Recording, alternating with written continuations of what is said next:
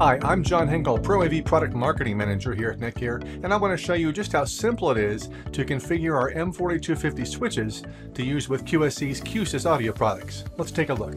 First, let's log into the new AV user interface of the M4250 switches, and we go to the Network Profiles tab. Here you see a list of profile templates for all the different types of AV over IP systems. We look for audio QSYS, and right there we see the profile ready to go. Click the gear icon, and now simply select the ports you'd like to use for QSYS, and then give it a name. I'm going to call it QSYS. And we can also assign this a VLAN to keep all these items together on the same VLAN. And I can also assign it a color, so I know exactly from a glance which ports are configured for QSYS. There's more things you can do, but for now, just click Save.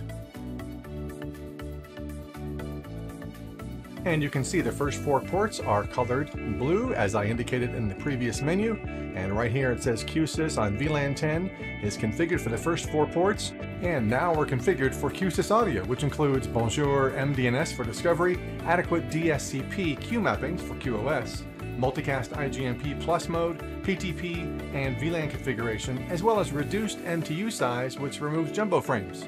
That's it. That's how easy it is to set up the M4250 switch to use with QSYS Q-SYS audio.